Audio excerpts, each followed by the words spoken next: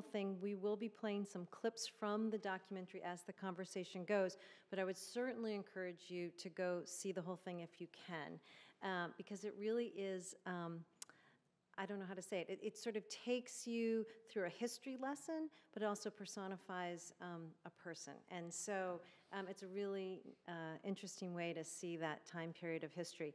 And the one shout out I'll give, we were just talking about this upstairs, is there's a clip of Hillary Clinton, which is pretty amazing. And it's a Hillary you don't see on the campaign trail, so it's worth also seeing it for that. So I'm going to let the conversation start, and thank you for being here. Thank you. Thank you. Thanks, everyone, for coming. Thanks for being here. And your mom, Liddy Holbrooke, where are you sitting? There you are, is here joining us as well, which is a real honor to have both of you on campus. Well, it's a nostalgia tour. We lived here when I was 4. Okay, right. Right, so we went down, turned Coming out back houses, to the roots. Yeah, the houses that we lived in are demolished for much more improved housing, so congratulations, Princeton.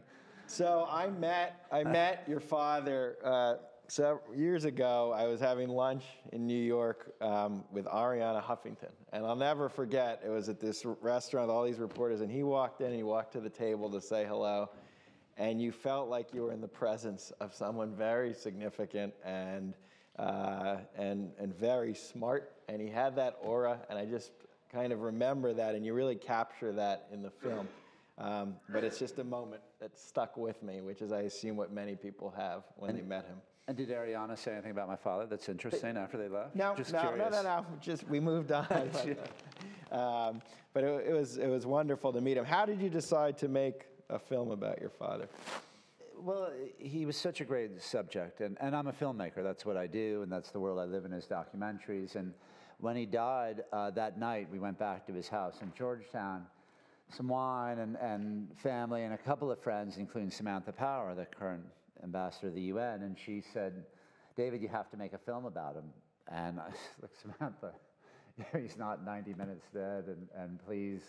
And then, you know, I just kind of left it and dealt with my intense grief for a bit. And then, as I say in the film, then about a month later, there was a memorial for him at the Kennedy Center, and President Obama was there, President Clinton, Hillary Clinton, all these luminaries. And as I say to Hillary in the film, I sat on stage with her and all these people and realized he was an historical figure in a way I hadn't really thought through. I mean, of course, I knew he had had an impact. I'd read what he had done. I read his books. I followed all of that, but I didn't think of him that way. I thought of him as my father. And when I thought about that, I thought, okay, here's a really interesting film to make. And there was another factor in which I don't get into the film, is the night before, a bunch of his team from Afghanistan all assembled at somebody's house the night before that memorial, and all assembled to tell stories about him.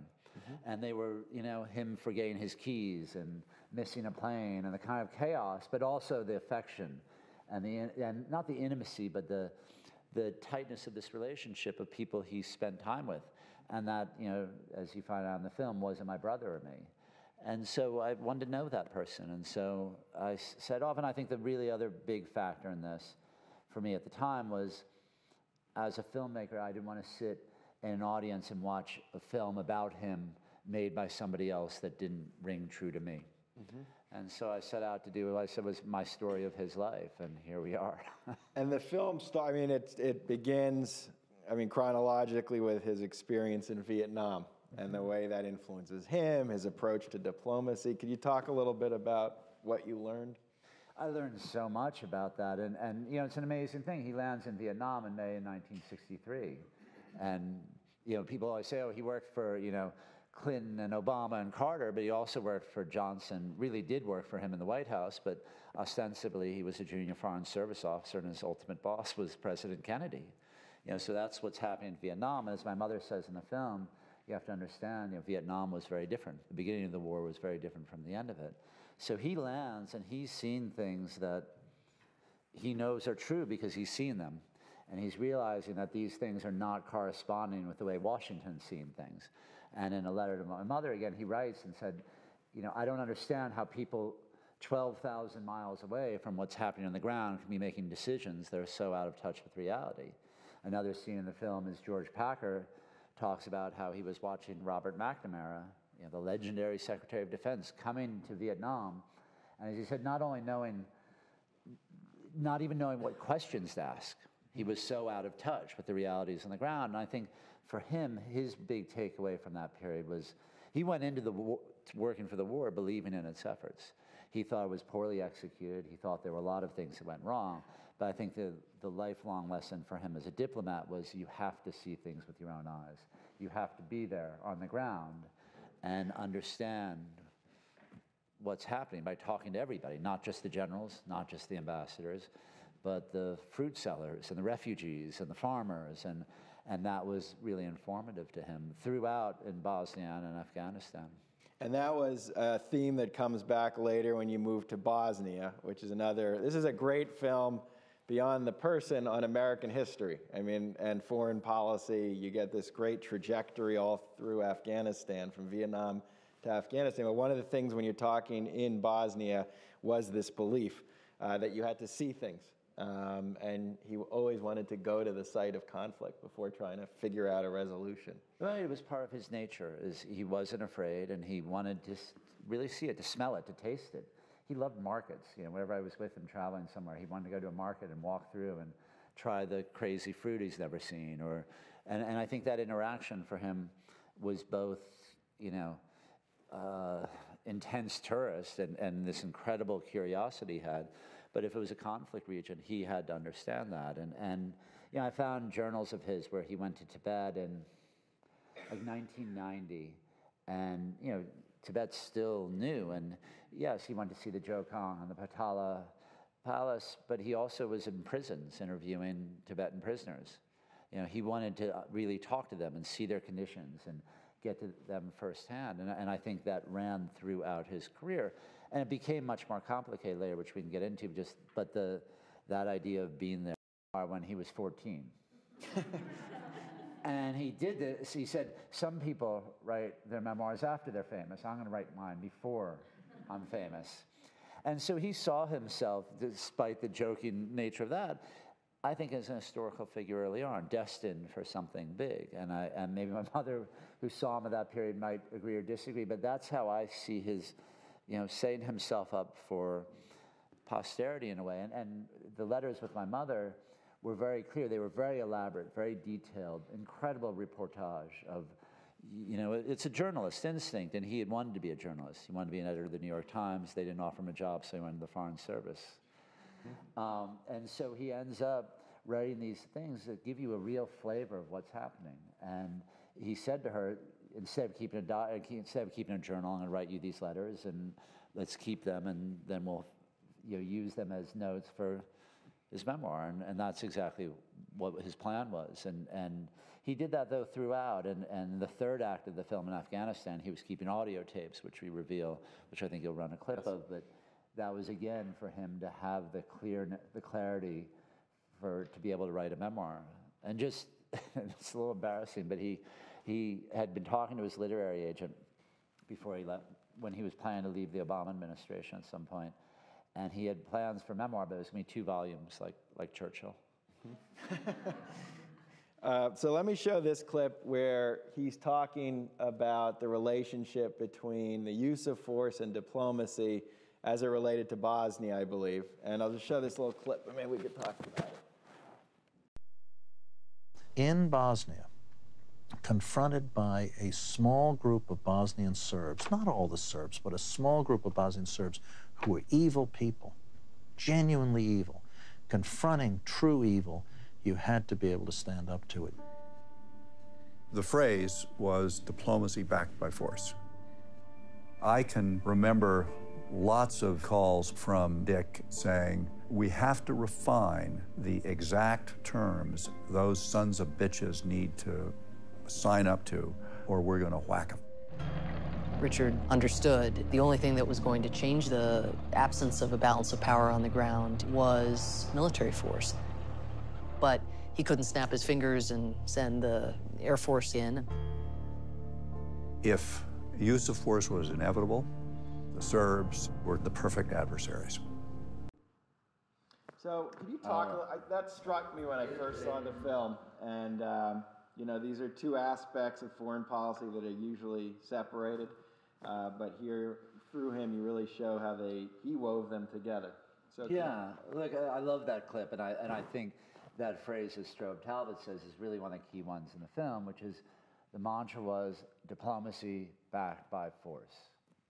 There it is, you know, and to me, the film, if you're looking at a geopolitical, and we talked about this, I think, at some point, which was that, you know, to me, the geopolitical theme or the question of the film is who should be making American foreign policy, the diplomats or the generals.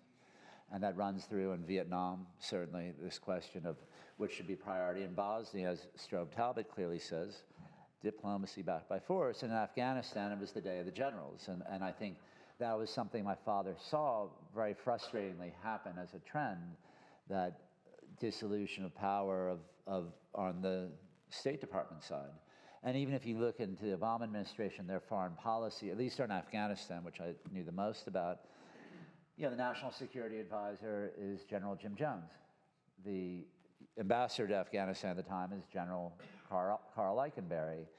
The special assistant to Afghanistan and Pakistan in the White House. My father was special representative to Afghanistan and Pakistan in the State Department, but the special assistant was General Doug Lute.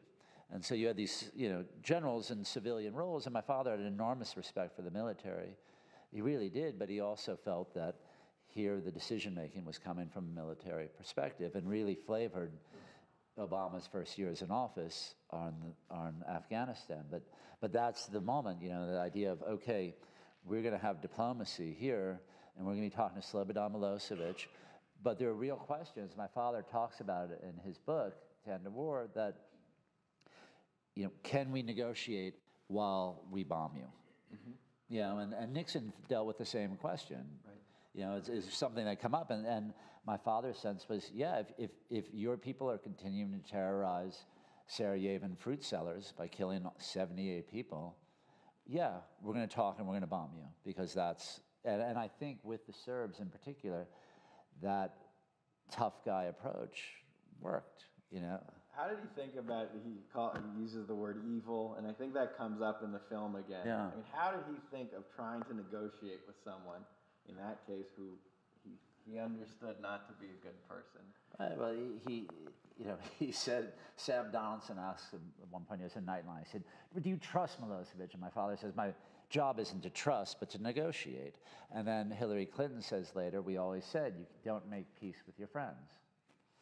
You know, you have to start out from this place. And for him, that was, you know, he relished it, and he loved the idea, I think, of you know, it was really him and Milosevic, and we realized that, you know, it just kept coming back to these two guys. And there's this incredible scene that Chris Hill talks about where Milosevic looks at my father. Milosevic at this point wants more than any of the three presidents in the Dayton negotiations, more than the Bosnians, more than Croatians, he wants this war to end because he's lost ground, he lost the momentum militarily, he's invested in this peace process now, and he feels it needs to go through.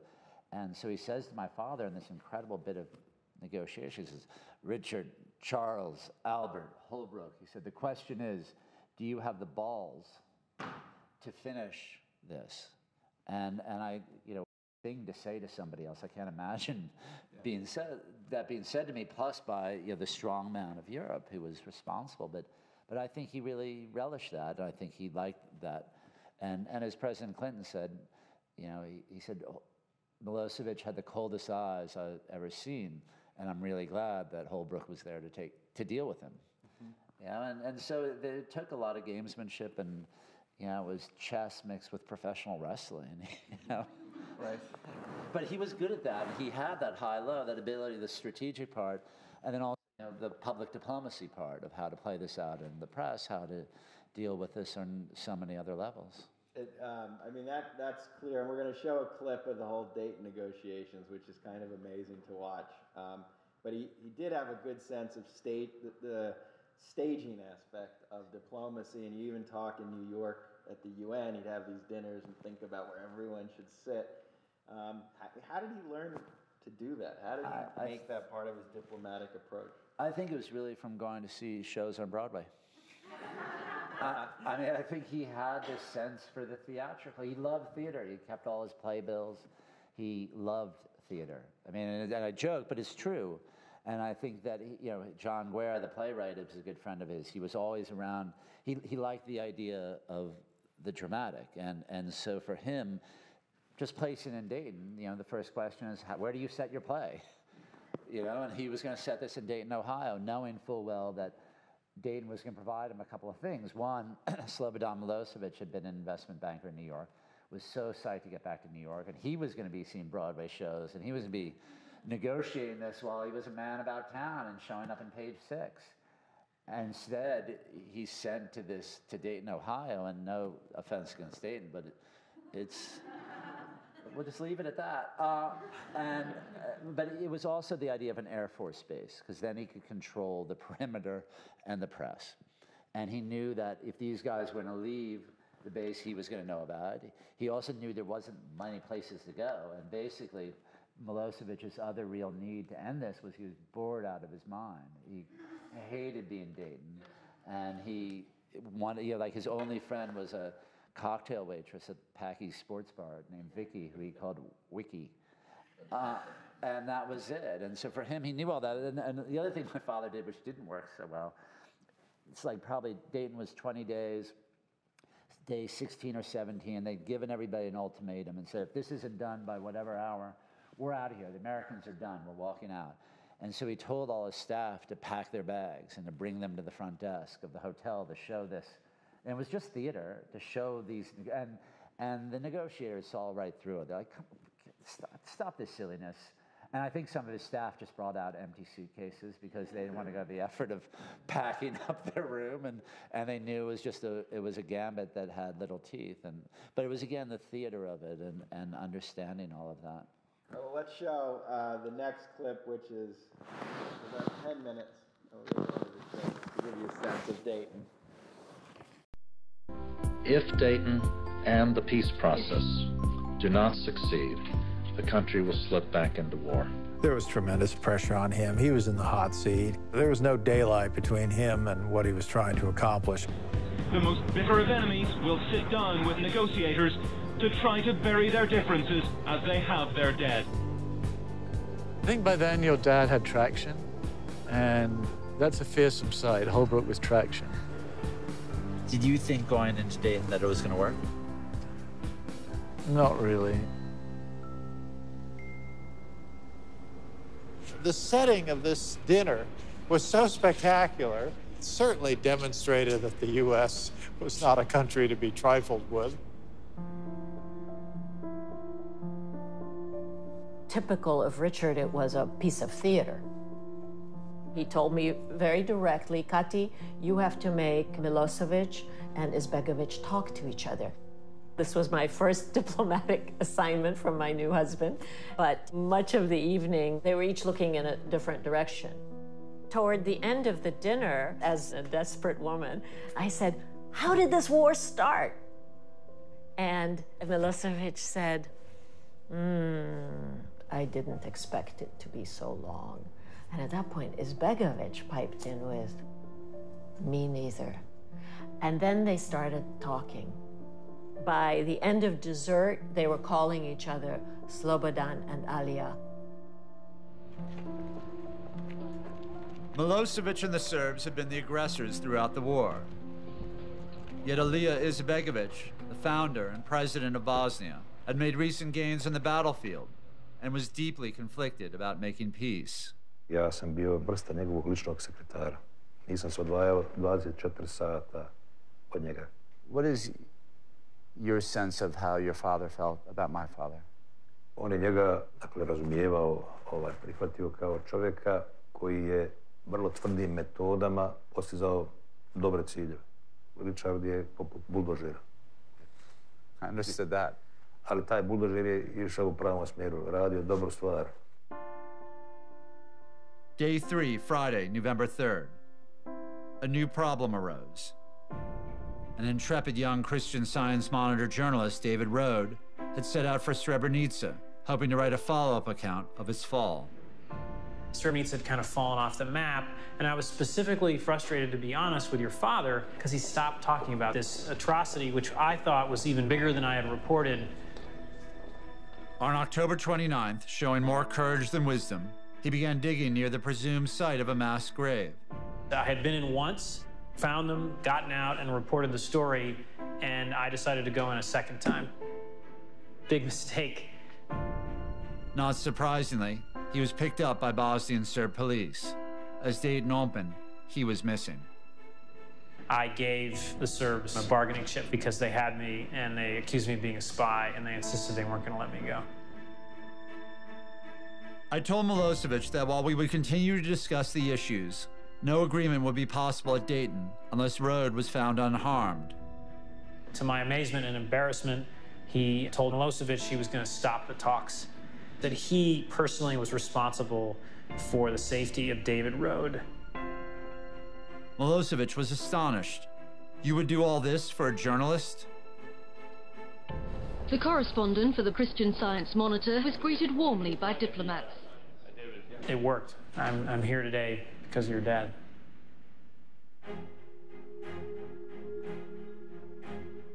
Saturday, November 18th, 1995. Negotiations have a certain pathology, a kind of life cycle, almost like living organisms. At a certain point, which one might not recognize until later, the focus and momentum needed to get an agreement can disappear. Something can happen to break our single-minded commitment. We worried that if we were still at Wright-Patterson over the Thanksgiving holiday, only a few days away, it would create the impression we had stayed too long and accomplished too little. I remember at one point, Milosevic was worried whether Dick, had the right fortitude. And he came up to him, and in this heavily accented English, he said, "Question is, Richard Charles Albert Holbrooke, do you have balls to finish this deal?" He said that to my father. Yes. And I was standing there, and I looked over at Dick, and Dick didn't answer, but boy, did he take it on board. After 20 days, the talks were faltering. The obstacle to an agreement was Izetbegovic and the Bosnians, who remained reluctant to make peace. Your dad, thinking that we needed a visual to convince Izetbegovic, created this sort of poster-sized board on all the gains that the Bosniaks had gotten. Izetbegovic kind of shrugged, and the thing gets left on the side of the couch. But apparently, it was left in such a way that any visitor coming next could see what it was on the side of the couch there. Milosevic, it turned out to be the next visitor to see Izetbegovic, he happened to look over there, and he said, "Wait a minute." Milosevic saw the poster and was furious. 55% of the land was being given to Bosnia and Croatia, which violated a key principle of the talks. The split was supposed to be 51-49. The map had to be redrawn. Chris Hill and your father were running back and forth in these negotiations. People would run up and down the hall saying, "He's just agreed. No, he said he's not agreeing." And then we had the Croats. Keeping them on board was important. At 4 o'clock a.m., Chris Hill told me that your father and the secretary are waiting on me in American pavilion. I came to the American pavilion. And your father had in a hand champagne and told me we finished negotiations. I told him, "Richard, I want to see the map." The map was terrible. The problem was, as the Bosnians fixed the map, they gave historic Croatian land to the Serbs rather than their own land, and that was never going to fly. I refused. I refused. Finally, tonight, the U.S. negotiators gave all of the parties that deadline. Finish this tonight or else pack up and go home. Tudjman insisted that Izetbegovic put some plan on the table, too, and Izetbegovic would not accept the deal. Sometimes Izetbegovic seems to want revenge more than peace, but he can't have both. The Serbs committed terrible crimes, and they were going to be rewarded for it. The absence of justice, that kills you, really. The Bosnian peace talks in Ohio collapsed overnight. 3 weeks after their first handshakes, the bitter enemies were locked in non-stop arguments. The United States has already told the Balkan delegations the talks will end in a few hours. Time had run out. We had to see Izetbegovic. There were 700 journalists waiting outside the base, I said, and we needed an answer immediately. Izetbegovic was a man under pressure. He was carrying alone the weight for the survival of his people and his nation.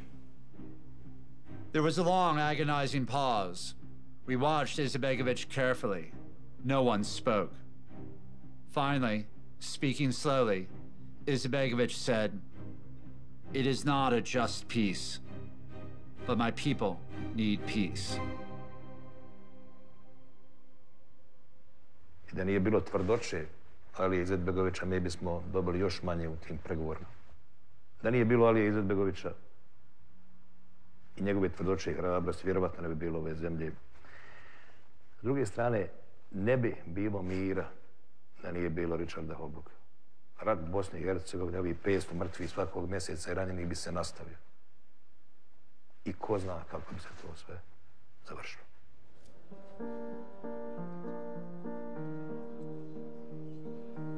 To people who doubted American leadership, they saw it once again in Dayton. To people who doubted the American commitment to human rights, they saw it in Dayton. And I'm personally very proud to have been part of it.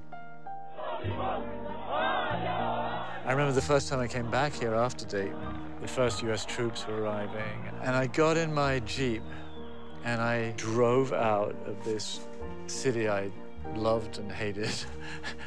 And I just drove straight out of town, past the airport. People were clearing away roadblocks, and I couldn't believe it.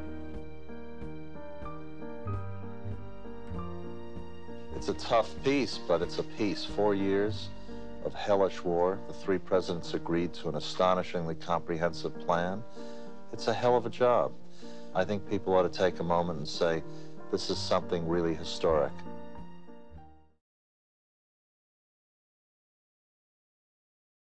The Mission Impossible cartoon. How much of something like that was improvised? Well, first of all, let me apologize on the subtitles. We've had a snafu with our educational distributor, but I did a really poor job on Serbo-Croatian. But I think a lot of it was, and I think, you know, certain diplomatic negotiations, like Reykjavik with Reagan-Gorbachev, are orchestrated well in advance, and it's really just tying it up in a bow when you get there. Lots of real legwork has gone on beforehand, but with this, it was a high wire act. And I really think, you know, this is live reporting as best they could from outside, saying, here it is day 20 and this thing's going to collapse. And the pressure on Izetbegovic, you know, I think all of that's real, but there was, Wes Clark has a line in there which I love. He goes, people are running this way and that, and your fathers get that person, and the flow of it was madness, but it was what he was great at. You know, as one of his friends described him as an Olympian of chaos. And there's something true to that, just in the sort of general chaotic life he had. But this, I think he thrived off that and really understood how to channel that into a peace treaty. But it was, you know, there's a key clip where somebody asks him sort of glibly to explain the art of negotiation in 25 words or less. And he basically says it's understand what the other ones want, what you need, and how to get there. And that's what he was doing the whole time. But there had to be a huge amount of improvisation. And to the Clinton administration's credit, they gave him a really long leash. You know, he didn't have to be checking in with Washington every time he was making a decision. He was able to, and Clinton believed in him. I don't think Warren Christopher particularly did, but he also knew that Clinton did. And he also knew that this was the best shot to end this atrocity that had been happening in Europe, and the closest that they were going to get. But it was tricky, and I think that, you know, that poster story slays me, because here they are, you know, it's just sort of inadvertent. And Milosevic, you can see it, it plays like a movie scene. It picks it up, what the hell? This is outrageous. And then 3 in the morning, Mate Granic, the Croatian, comes in, and they have champagne. You know, it's all plays out in these things, and And you can see in my father, the picture of the champagne, you can see in his eyes that he's not really buying it. He knows that there's still a couple of hurdles away from it, but he got there, and I think, you know, that's a real testament to him, to the team, to everybody who did that. And one of the things I really learned in the making of this film, even reading his book and knowing more than the average bear about this, was how bloody hard this is to do, and the number of levels. And if you think about in 1995, that was the summer before, or November of 1995, that's a year before the re-election for Clinton. And his people didn't necessarily like the idea, especially his political people, like the idea of sending American troops to a region where we don't even understand who the good guys are. You know, it was so, you guys remember what it was like, I mean, who was who and these names, and why are we sending troops there? And there was this other thing, which my father called Vietnamalia syndrome, which was still the hangover from Vietnam, but also the Mogadishu Black Hawk Down, our troops being dragged through the streets of that. And wait, the political advisors like, wait, we're going to send the year before an election year American troops to a place we don't understand. But Clinton knew he was all in at that point, and history's judged them right on this. There's amazing scenes before this where he's in Bosnia, and you just see the physical toll that negotiations took on him. I mean, he was relentless. Yeah, it was exhausting. I mean, he invented this thing, I think, yeah, it may have been done, but this idea of shuttle diplomacy. You know, Belgrade in the morning, Zagreb, you know, and he was moving like that, and it was incredibly fluid. And it's funny to think about, but I bet he was never happier. You know, to be in the midst of this and to have all this chaos around him, but all this focus towards this thing and towards this objective to him, which was paramount and should be. You know, the stakes were so high. You know, and I think, you know, go back to Broadway, I never worked on a show, but I know in making a film, there's this drive towards the end where things get a little frenetic, and just put the stakes at, you know, 1,000,000 times higher than putting on a play or making a movie, and that's what it was like for him. And I really do think he enjoyed that part of it.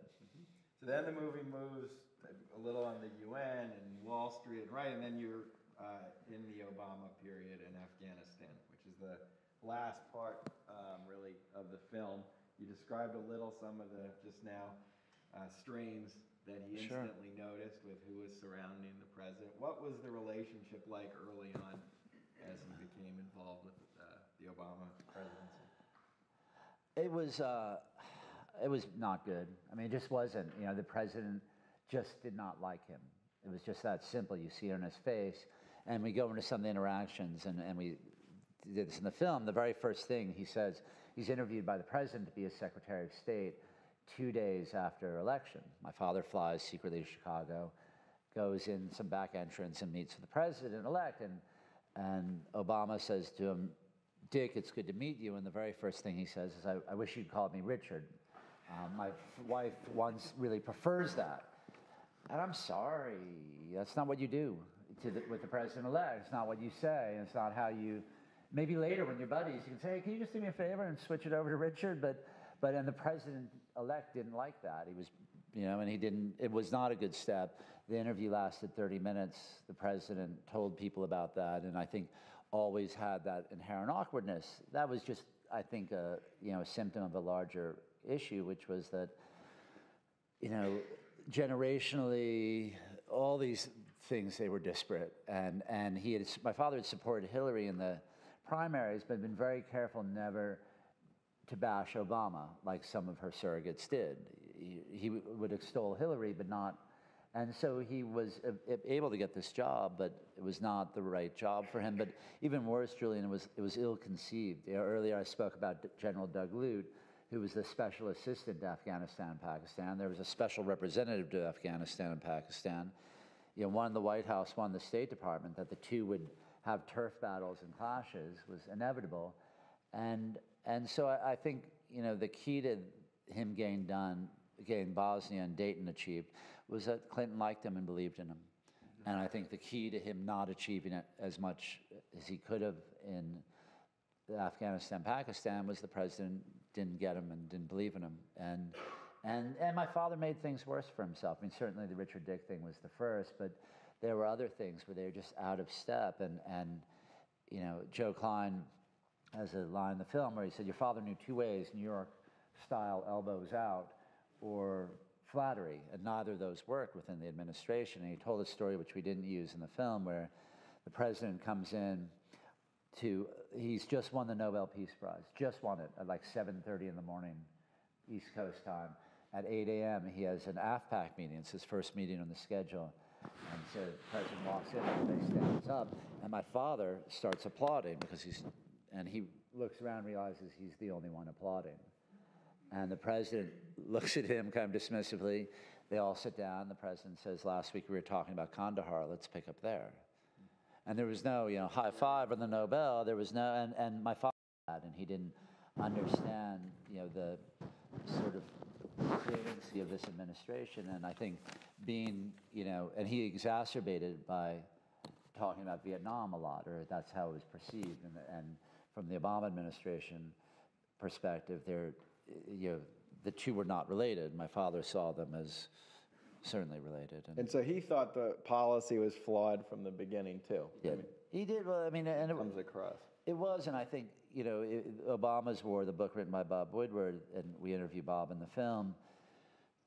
Yeah, you know, he was, but he was going to be on board with whatever the policy was. If it was going to be a troop surge, he was going to help them articulate and sell that. But they just didn't want his voice in it. And there's a very painful scene to read about in Woodward's book where he says it was a situation room meeting, and everybody, you know, all the principals are there, and Woodward writes, and then Holbrooke started to talk, and the note takers put down their pen and rested their hands because they knew the president had no more interest, or Holbrooke had lost the president's interest. And so they did too. And, you know, it's sad to read that, but I think it's exactly what happened. And there were other times where my father would talk about, you know, again, in the Situation Room, these very high stakes meetings, and he'd say, Mr. President, this is like when President Johnson and Clark Clifford are looking at whether to escalate the war in 1968, and the President of the United States would cut off my father and say, Richard, do people really talk like that? And can you imagine your boss, who happens to be the president, you know? And so, and it was, but he didn't get it, and he couldn't understand that he had to completely change his tactics or his sensibility, and you know, and so I think that was right from the get-go. It was a pretty bad match. Okay, I'm going to show 1 2-minute clip of Bob Woodward recounting their conversation in these tapes with regard to Afghanistan. He wouldn't speak publicly about his private thoughts on U.S. policy for Afghanistan, but he was sharing them with a journalist. Bob Woodward was writing a book about the war and convinced my father to meet with him secretly. I knew your father for 30 years, and the deal was he would be candid. It's all on deep background. I can use it, but not say where it came from. Seeing he's no longer here, I've asked myself the question, what would he want me to do? And you being his son, I'm sure he would want you to have access to this material that explains what he was thinking and what was going on in those meetings in the White House. So, at the end, what was your recommendation to Hillary about troops and strategy? It would be crazy that Richard denied that. We're eating. My position was very precise. I will support you in any position you take because you're my boss, but you need to know my actual views. I have serious concerns about the fact that our troops are going to be spread too thin, and that I'm most afraid that we'll get into a resource mission mismatch. This is based on my own experience. A lot of people thought I was overly influenced by Vietnam. It didn't matter to me. At least I had some experience here. So he wasn't optimistic. No, but he was a diplomat. You know, you keep pushing, and you know, eventually you may succeed. He wasn't spending Sunday mornings over here because he didn't believe in this, but he was also a realist. There is no magic formula in Afghanistan. There is no Dayton agreement in Afghanistan. It's going to be a long, difficult struggle. What went wrong here, and what's still wrong here, I think your dad got that very quickly. And really one of the central problems here that's bedeviled this giant project from the start is Pakistan. We've said it before, and let me say it again. Afghanistan cannot be stabilized unless Pakistan does its part. He's the first person I ever heard say that you couldn't think about Afghanistan without Pakistan. It was one problem. He called it AFPAC. What Richard Holbrooke hoped to accomplish was a grand bargain. What he was thinking of was, let me figure out what would be best for the various parties in Afghanistan, and then see what Pakistan's concerns were about India, and then get all the major powers that were involved in the region to play a role. Pakistan's interests and American interests run in parallel. He was the first American diplomat to go into Pakistan and try to establish a normal relationship. Can we talk a little bit more about Pakistan and that emphasis that he put on the issue? Yeah, I mean, you know, it's look at those clips and that whole, it's a long, hard slog. There's no date, and he looks so tired there. He looks so worn out, and it was a tricky thing in the film because his vitality that you have in Bosnia is gone. I think part of it, you know, traveling, making 2 trips to the region a month, basically. That's brutal, you know, and he was 69 years old, he was overweight, you know, and I think, but of course the stakes were so high and the job was so impossible, and Pakistan really was problematic and remains so, of course, but I look at it, and from talking to people who know a lot more about this than I do, his accomplishments for the Obama administration were bigger in Pakistan than they were in Afghanistan. He was able to build a real relationship, and David Rode, who you see there, is just starting to say that he went in and said, really, let's talk about this. Let's build a relationship that's not purely transactional. And I think when he died, that went away. You know, so he dies in December of 2010. Sometime thereafter, a guy named, I think his name is Raymond Davis, a CIA guy, ran over some people being chased and was arrested, and I forgot the details. But that was a problem. Then a much bigger problem was 2 months later, bin Laden was killed, and obviously not a problem on one level. And another problem was the Pakistani relationship, and that further exacerbated. And so my father would have been on a plane so quickly to Pakistan and be talking to everybody, and nobody from the administration was really doing that.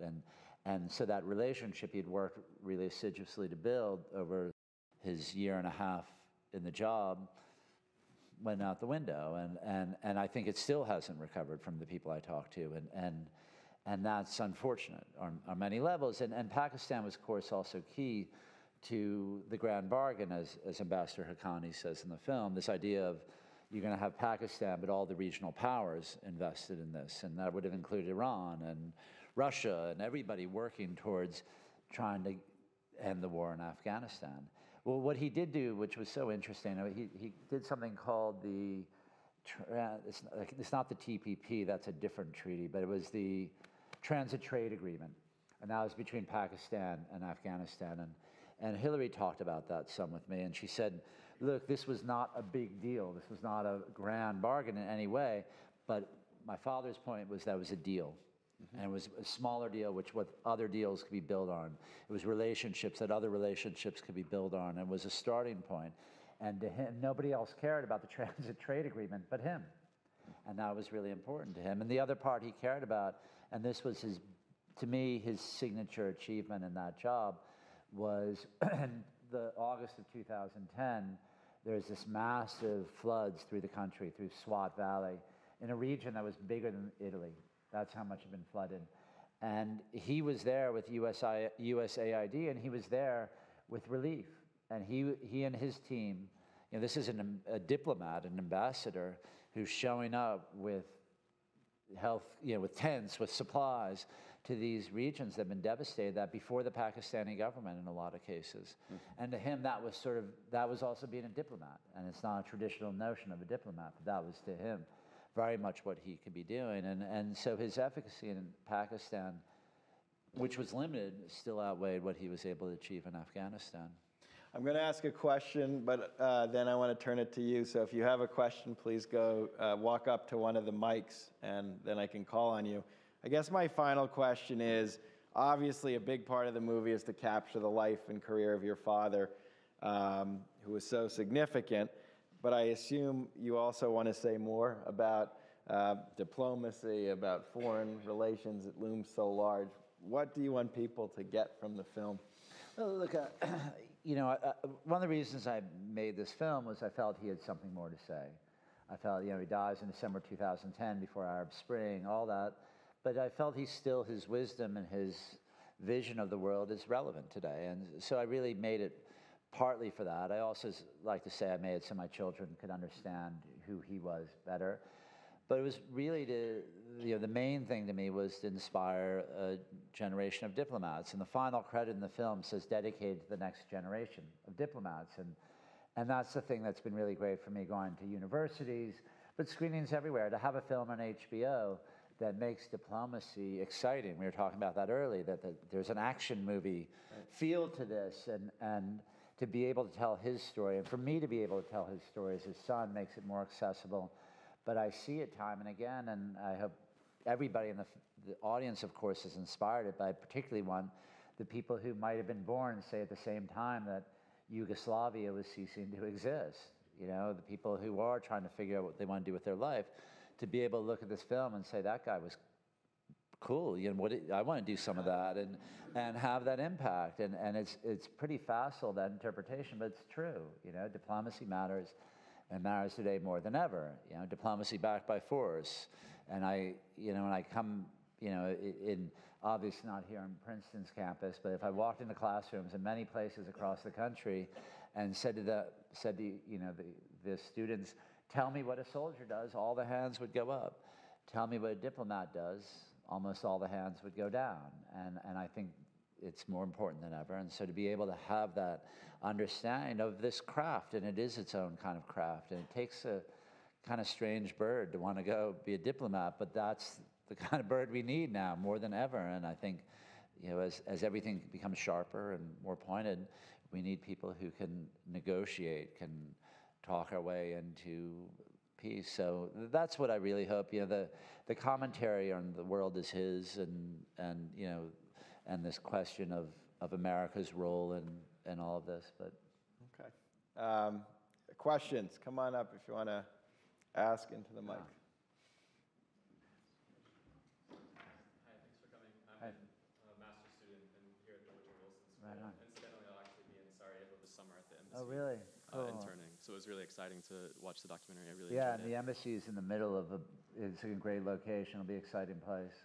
So my question is, have you gotten any kind of response or pushback from anybody within the Obama administration or who was there at the time, the way that it's sort of portrayed, you know, in terms of the military basically dominating foreign policy?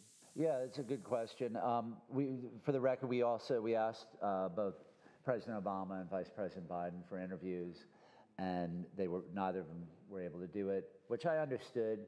And you know, we haven't gotten. It sort of surprised me. I was expecting at some point to get pushback because the film got a lot of attention. The New York Times did 3 different articles on it. You know, I was all over the place on press stuff, and they didn't come back out. That being said, Samantha Power, who's in the film and is the sitting ambassador to the UN, you know, I was really worried what she was going to think about. And Samantha's tough as hell, and you know, all this, and I just was really nervous about her reaction to the film. And I hadn't heard from her. I was like, Samantha, you see it? We sent you a DVD, you see it? And then the night it aired on HBO, I got a note from her talking about how beautiful it was. And she understood, I think, you know, the criticism in there of the Obama administration has been well reported, and I think it stands on its own. So we haven't gotten pushback. Interestingly enough, Doug Lute, who is the special assistant that I've spoken about a couple of times, he's the current ambassador to NATO, and he's in the film.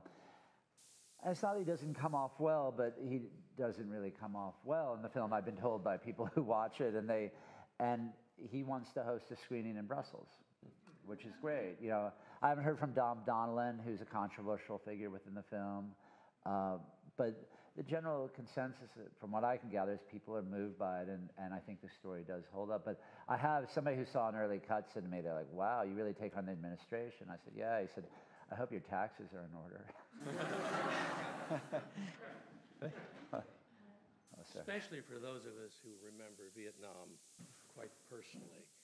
Could you share with us, please, of what were the lessons that your father derived from Vietnam? And as it's been mentioned several times in the film clips, how did they impact his career and the positions that he took of importance? Sure. So, you know, he really, I think the big thing, there's a speech that we use early in the film that's really interesting, for especially the students who are doing deep dives into this. It's on the State Department's website. It's him and Kissinger and some other people talking about Vietnam, and it's the Vietnam historian's lecture or something. And he worked really hard at it, and he gives this speech, says, what have we learned? What did it all mean, he says. What did it all mean? And he said, well, and he has this nice line. He said, this, as they say, this reflects my views, not the American government's on this. But what his big framing point is that when you send men and women overseas, you have to be really clear about the objectives. And that clearly did not happen in Vietnam. My theory is he's ostensibly speaking about Vietnam in this speech, but what he's really talking about, and this is in the fall of 2010, is Afghanistan. And to me, that's what he's saying is that we're not clear about our objectives, and we're not, and that's the part that to me of all this is the most frustrating. Is I look here in February of 2016, and the recent Washington Post headlines are, troops expected to leave Afghanistan 2017, but looks like will stay for decades. And here's another one, Afghanistan, worse than it seems. You know, and it's, you know, here's another one, Russia ending our cooperation with the United States on Afghanistan. I didn't even know we were cooperating with them. But where that's ending, and I think that's the thing that as just really an American frustrates me the most. I'm not saying my father could have extricated us from Afghanistan, but he was never given the chance to do that. For really, to me, in the end, one major reason was that the president didn't like him. The president's entitled to like or not like whoever he wants to like. He's the president. But that he kept him in this job, that he marginalized him and undercut him, that drives me crazy because, you know, and again, as an American, certainly as his son, but as an American, say, okay, if you can bring this guy in, let him do his job. And they just didn't do that. And it'd be one thing if we were looking at it and saying, okay, high fives, mission accomplished. But here we are in, you know, in a quagmire, and you know, in 2010, yeah, Woodward releases the book Obama's War. Arguably premature to call Afghanistan at that point Obama's War. Bush had had 7 years to do that and done nothing, but it's Obama's war now for sure, and it's a mess, and that to me really frustrates me, and you know, smarter people than me in this room, if anybody can articulate American policy in Afghanistan, I'd love to hear it, and that to me was, I think, a big takeaway from Vietnam. In Bosnia, it's end the killing, end it. It's got to stop. And he was right. And we'll make, you know, maybe some diplomatic deals, a treaty that won't make everybody happy, but we will stop the killing, and that's what's happened. And as he'd be the first to say about Dayton, it was a very imperfect piece and one that needs to be updated, but it achieved that goal, and that was clear. And that's what I think he took away from Vietnam, was define those objectives and work towards them. And that didn't happen in Afghanistan. There was another part, I hope I got that. There was another part. Great. The images that you have from Bosnia are just horrendous. I haven't seen as much kind of visual imagery from that war. And that was driving. I mean, if you think about it, this was concentration camp. Right. And here it was never again in Europe is this going to happen. And you know, there were a lot of, Bob Dole was a hero in Bosnia, and Elie Wiesel, who we interviewed, and Elie Wiesel did this amazing thing to Clinton at the Holocaust Museum, the dedication of the Holocaust Museum, talking about the Holocaust.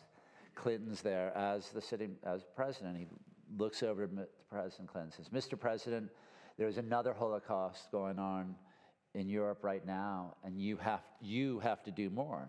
Clinton was furious. He'd been shamed by Elie Wiesel on stage publicly, but that's what Nobel laureates can do if you're Elie Wiesel. Yeah.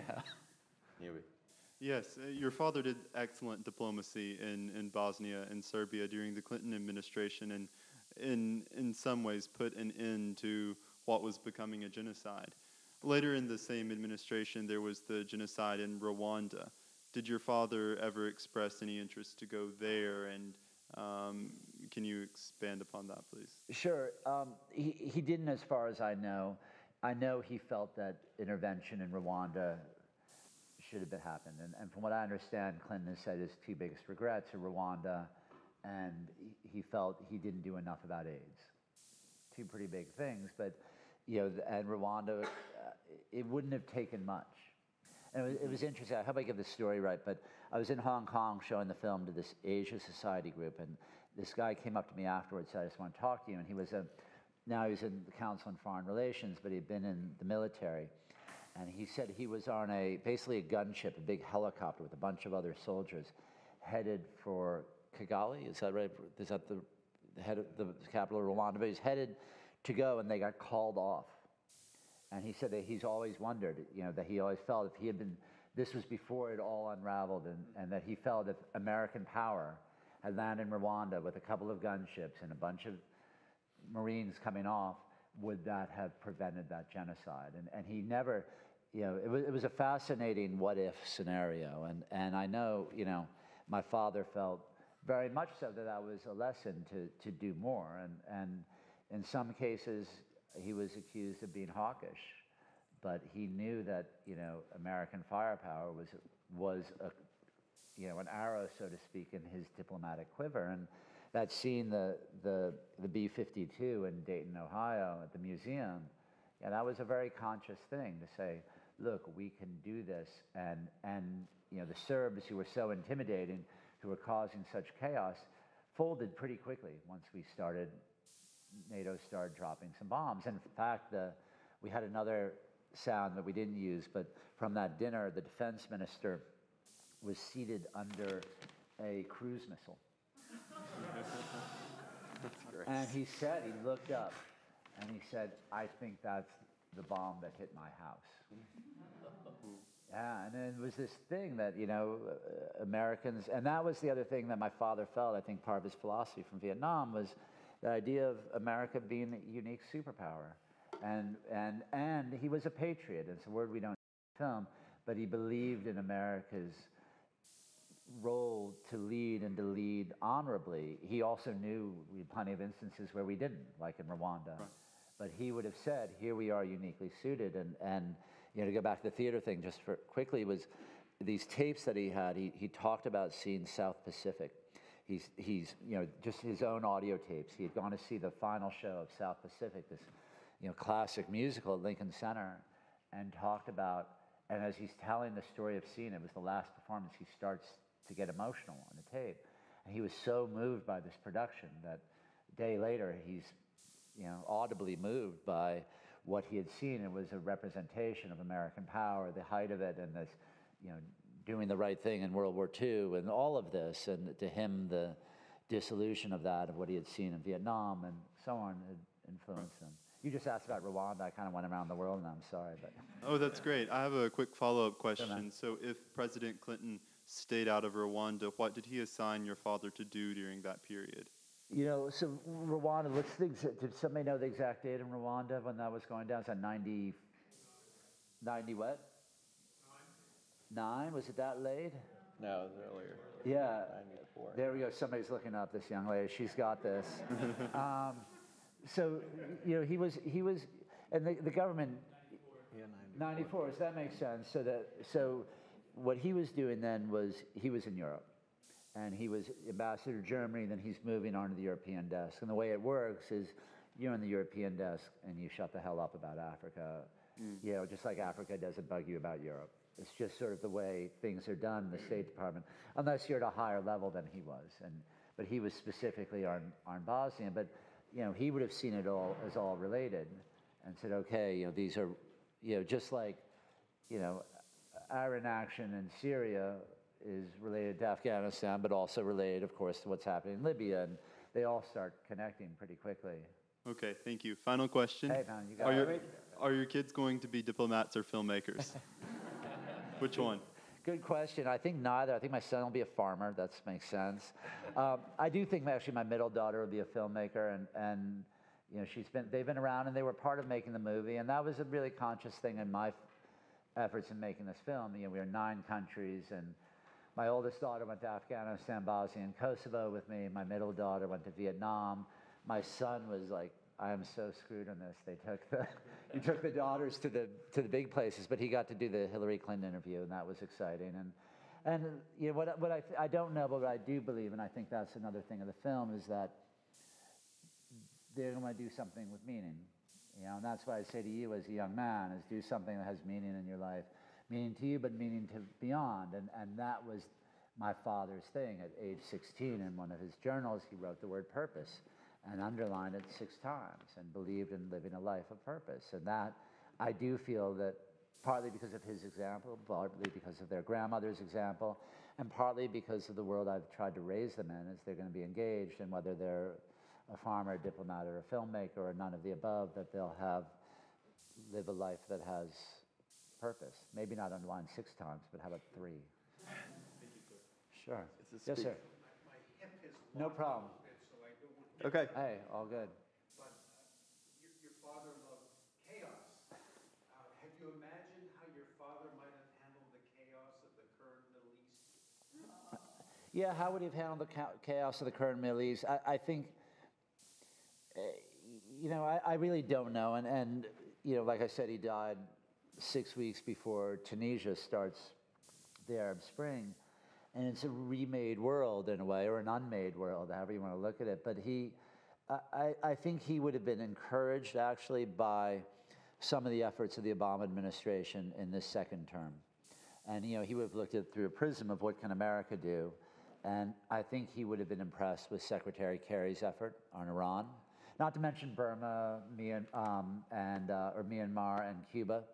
But he really felt, you know, and it's just guessing, but also talking to people around him, that he would have looked at the Iran deal as a real accomplishment of diplomacy. And there, 1, not enough of those. 2, to see diplomacy like that all the way through, where again, like Dayton, you have a high wire act of falling off and it not working. You know, everybody, the world's watching, and he would have respected the hell out of Secretary Kerry and President Obama for going for it with an uncertain knowledge. He also would have liked that here you had a deal that involved not only Iran and the United States, but Russia, China, all these actors who need to do some positive things together. I think he would have disagreed strongly with holding the talks in Vienna. He would have said, what's the Dayton, Ohio equivalent of Vienna? And let's move it there so we can isolate these people. But he would have been impressed with that, you know. I don't know what his vision was. My brother always cautions me not to transpose what I think is happening, which is generally pretty facile and, you know, kind of basic, to what he would have. And so I try not and guess too much. But I do have a better sense of looking at Iran and specifically. Sure. We're actually just about out of time. So let me just say it's a really wonderful, wonderful movie. I see a lot of documentaries, and this one really stuck, and I think it works on multiple levels. And you haven't talked as much about just the personal aspect of making it, and the way you weave it through the film is really quite phenomenal. Well, thank you. You know, that was a real thing, was to say, okay, this is my story of his life, and that was the biggest challenge. As filmmaker, was getting my voice right, and I think one of the things I often talk about is I never had the opportunity to interview my father, so I particularly say to some of the younger folk in the room, and anybody whose parents are alive, please interview them. Sit down with your phone, sit down, well, I don't know what this strange contraption is in front of me, but, you know, get them on tape and just have that. You don't need to make a movie about them. You just need to say, okay, wait, let's get these stories and have them, and I think they're enormously valuable, whether your parents are, whatever they do, and you know, it is important. Yeah. Well, thank you very much for coming. It was great.